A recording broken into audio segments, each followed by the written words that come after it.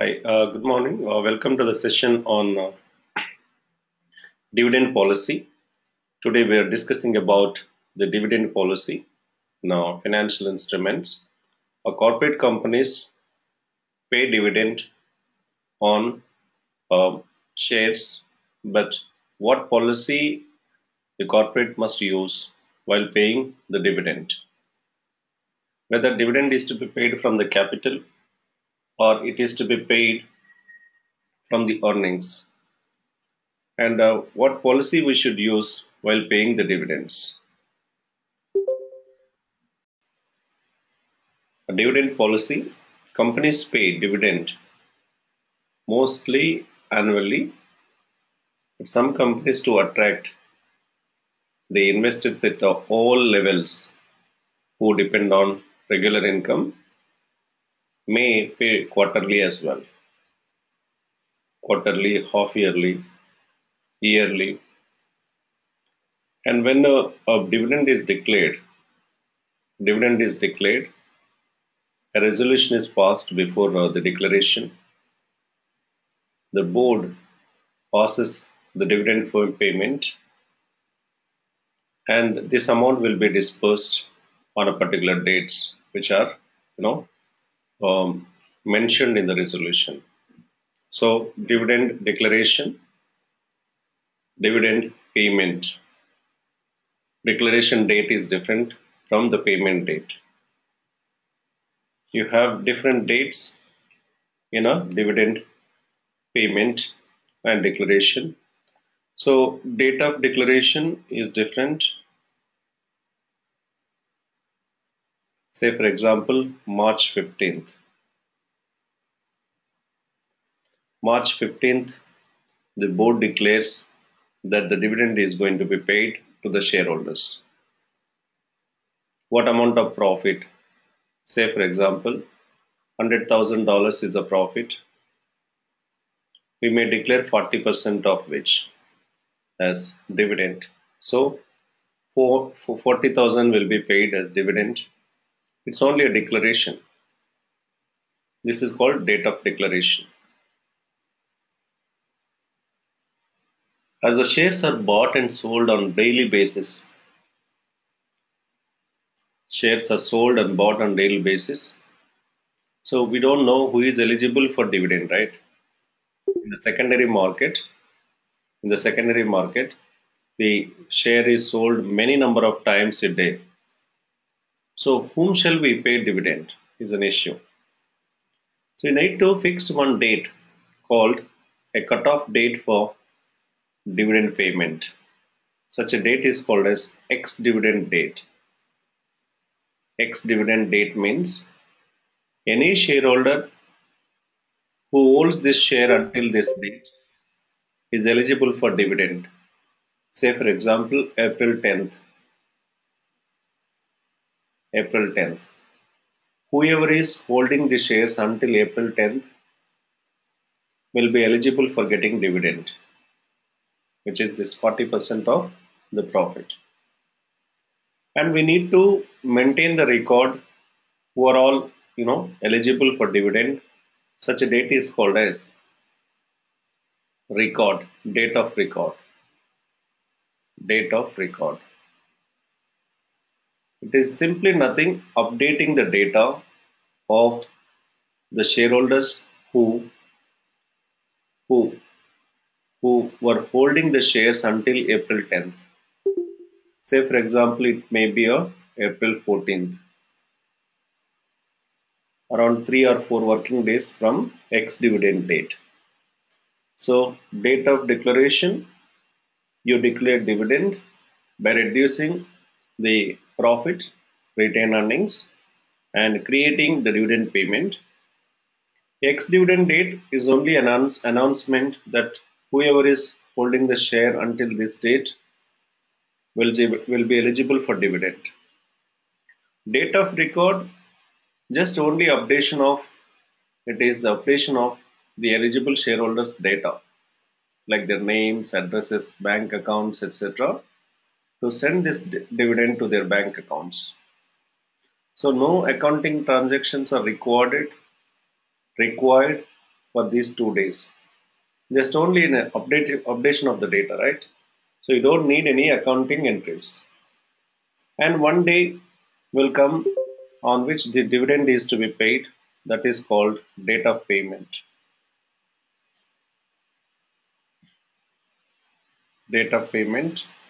This can be May 5th. May 5th. So on this day, you need cash ready to pay to the shareholders. So only you need accounting entries on date of declaration and date of payment. Okay. On the date of payment, you will take dividend payable and cash account. On the date of declaration, you take retained earnings and dividend payable. So the companies have to maintain this data accounting entries for dividend each year. And dividends are not to be paid based on the profits of the company, but they are to be paid based on the growth of the company. Growth of the company. Profits may go up and down on yearly basis, but based on the growth of the company is growing. Company is getting profits. Say, for example, last year 100,000, this year 250,000, next year 450,000. Based on the profits, if you pay dividend like this, next year it may be 320,000. So the dividend should not be paid based on this. It should be paid based you need to maintain a stability. Like first year you may pay $2 dividend, $2.2, $2.3. So you should maintain some common growth, not like aggressive, paying heavy amount when the company gets more profits, low amount when you get less profit. Okay, so we need to maintain some stability while paying the dividend. We need to maintain a good policy for the payment of dividend. Also, keep in mind the investor's opportunity cost. If the investor is investing this amount outside in any bank or any other company, what amount is he expecting? On $100 of investment, he is expecting 10%, 12%. Whether we are giving him this much investing in our company or not. Otherwise, he may not be happy with our investment. He may invest in the other company. So we need to also check the return required on the capital, the opportunity cost of the investor. In the dividend policy, one more important factor is that whether our company has good amount of liquidity to pay the dividend on time or not.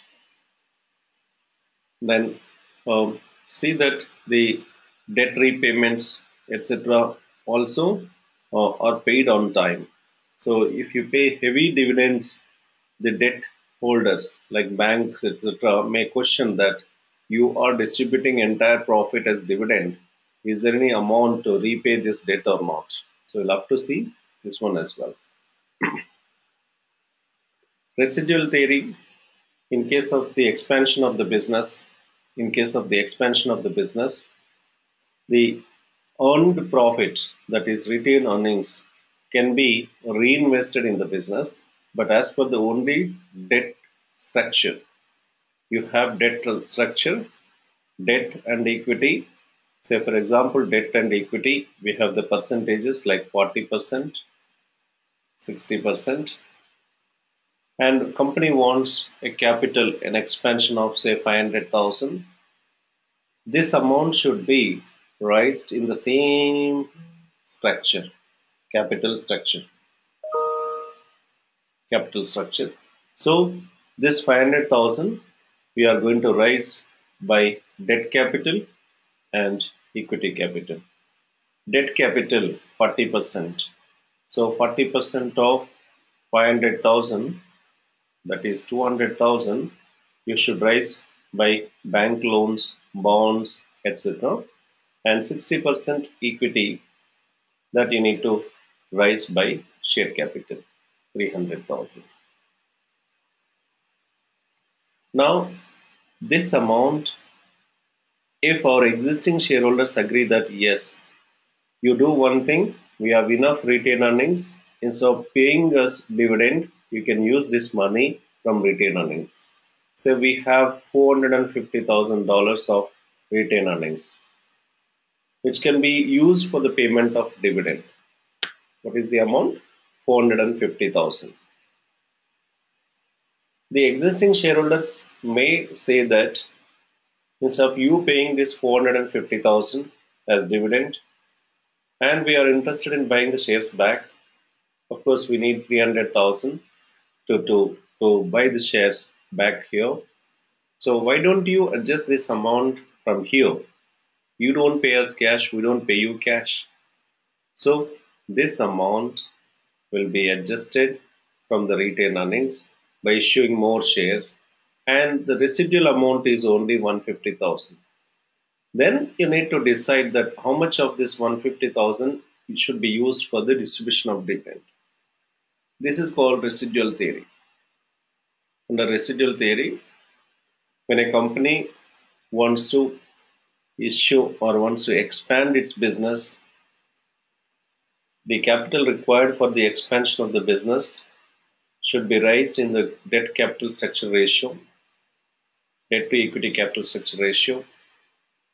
Debt, of course, can be raised by, debt structure, debt amounts, but equity is to be raised with the consultation of the existing shareholders, whether they want dividend in cash and not interested in buying the shares, or they don't want to be paid in cash because they are interested in buying the shares.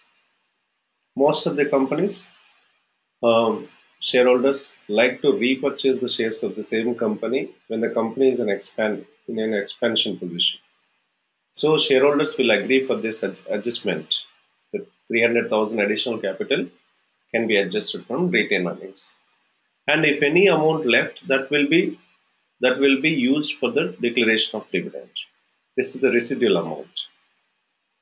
And if you have this policy for the payment of dividend, such a policy is called as residual dividend policy.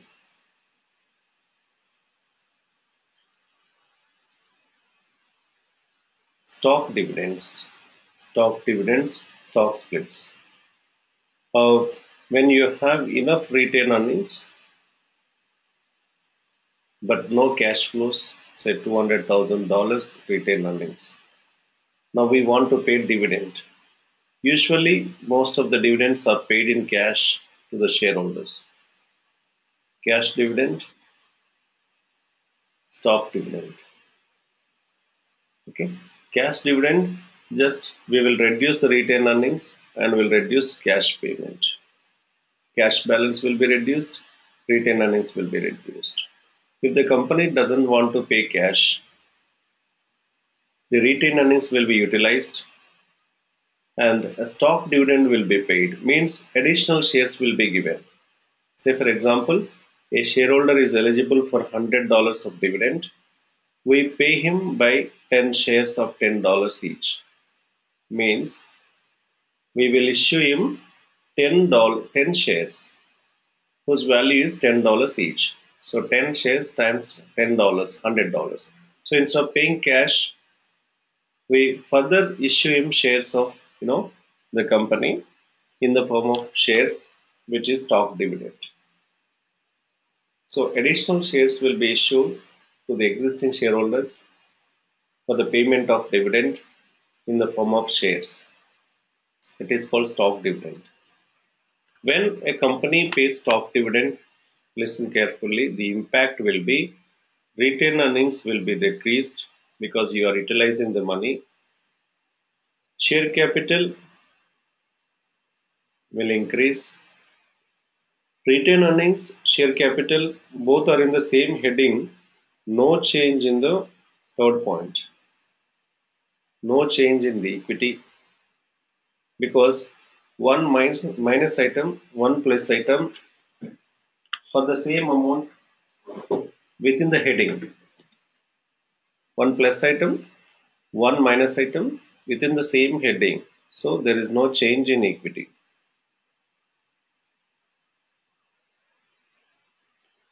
Number of shares will increase. Number of shares will increase. And when number of shares increases, EPS will decrease.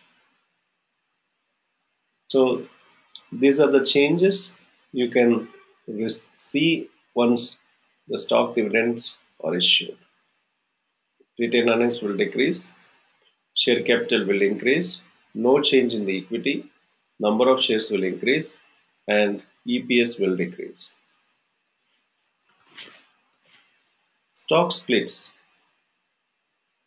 A company with a high priced share may think that the shares are not traded, the shares are not in demand with the medium and low level investors because the price is hiked like anything. Say, for example, a $10 face value share in the open market it is 130. And a normal investor who is having low income, say he wants to buy these shares, he has to pay in the open market at 130. These shares were issued say 5 years back at $10, but the market value now is $130. Say if he wants to buy these shares, there's a condition that you should buy at least 10 shares.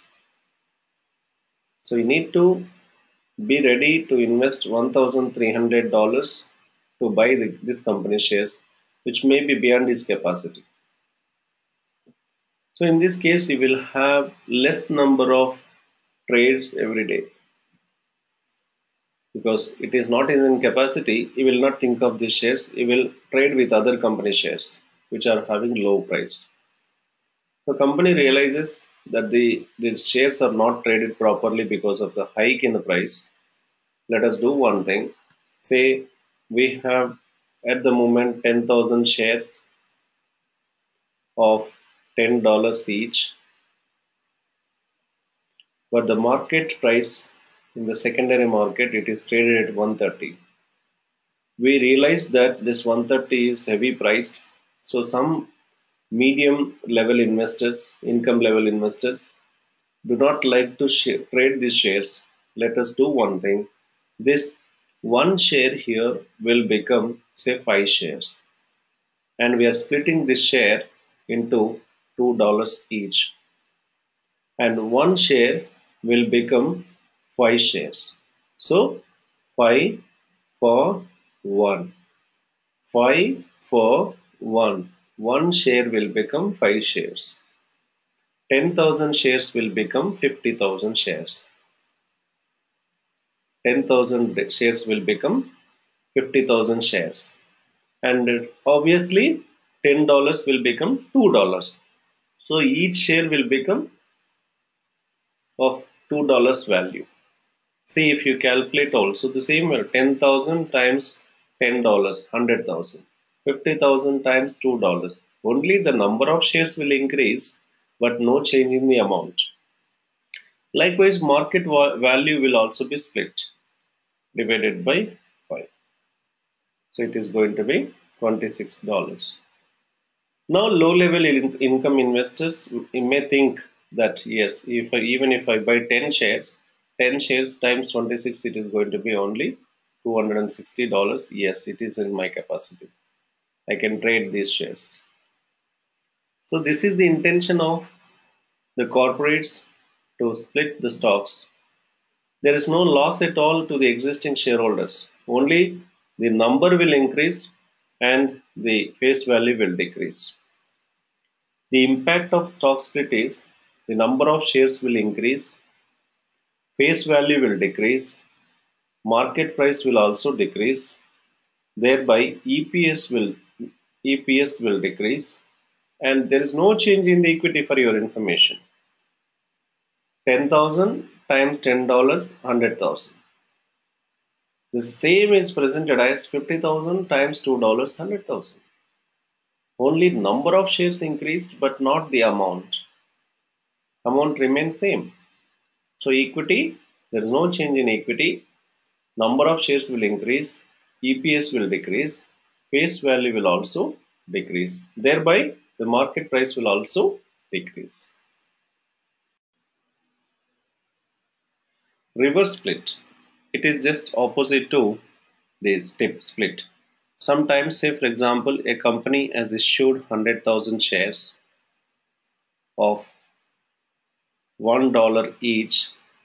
The total amount is $100,000. See this share, some shareholders may think that it's nothing, low priced share. Low price shares, I think it's a very small company. I do not want to invest. So new shareholders or old shareholders do not like to trade with these shares. And the market price is, say for example, $5. $5 is nothing for them. So they don't care about these shares at all. So realizing that this company may make reverse split. In the split, we said 5 for 1. Remember, 5 for 1. Okay, 5 for 1. So 5 shares were issued for 1 share. 5 shares were issued. 5 shares are issued for 1 share. That's called split. Reverse split means 1 for 5. 1 for 5 existing shares.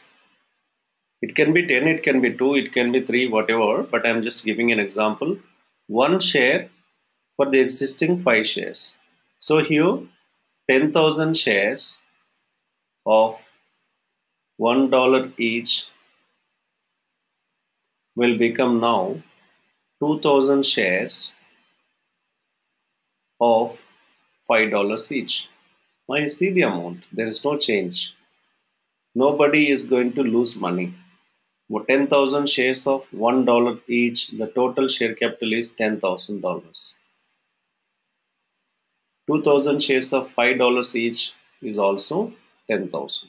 Is there any change? No existing shareholder is losing money. No, only one thing we are saying that you used to have 10 shares of $1 each. Your investment in the company was $10, say for example. The same shareholder will have only 2 shares now. 10 shares will become 2 shares, but the share price will be now $5, not $1. So his investment in the company still is $10. There's no loss to him. Instead of he saying $10, 10 shares, he will have to say 2 shares. That's it. This is called reverse split. When there is a reverse split, number of shares will decrease. Number of shares will decrease. When number of shares decrease, EPS will increase because denominator level is going to decrease. So EPS will increase. No change in the equity. No change in equity. Okay, and this face value of the share will increase. See, from $5 to $1 to $5. Likewise, market price also will increase. Okay, so share price, face value and market price will increase. Number of shares will decrease. EPS will increase, and no change in the equity because it's an only adjustment. As far as the amount is concerned, there is no change. Then the next topic is stock repurchases. A company, for many reasons, may buy its own shares back. Say, for example, we had issued 50,000 shares at the rate of, say, $10. All the 50,000 shareholders will enjoy the profits of the business. They get dividend, they will enjoy the growth of the business. We issued these shares 5 years back, 10 years back, when the company was in the need of money. The company now has enough money. Still, these 50,000 shareholders will enjoy the profits. Profit divided by net profit divided by 50,000 shareholders. We feel that these 50,000 shareholders are sharing the profit, so the profit per share is decreasing. Why don't we use the extra cash available with us to buy some of the shares back using cash, so that the people who share this profit will get reduced. Say we are buying 2000 shares back from this. That is called treasury stock. Stock repurchase means company purchases its own share back. So that what happens is the number of people who are going to share the profit from next year onwards will be only 48,000. Net profit divided by 48,000. As the denominator increases or decreases, ratio will increase. So profit per share will increase. Likewise, dividend also will increase. Okay, so EPS will increase and DPS will also increase, dividend per share. And this 2000 shares are held by the company and not eligible for any dividend until they are reissued. Most of the companies, they buy their own shares for not issuing it back. So they retain, the company retains with the company itself, because these 2000 shares are held by the company, not eligible for any kind of dividend. So the remaining shareholders will be more happy that they are getting more dividend because denominator level decreased. So this is an advantage to the company by purchasing its own shares back when cash balance supports. But just because of this, the company cannot be so greedy to buy many shares back. Company may have lots of money after 5 or 10 years of its existence, and company can buy back 50% of the shares back even, maybe 100% also. This is the reason why the government will keep some cap that you cannot buy shares more than 5%, more than 2%, more than 6% like that. So as per the Companies Act, the companies buy back its own shares when there is enough money, where there is enough money to buy back the shares. So the shares which are purchased back, company purchases its own shares back for the sake of the increasing the EPS and DPS. Such a stock is to be disclosed on the financial statements as a minus item from the equity. This is going to be sixth item in our equity or presentation on the balance sheet.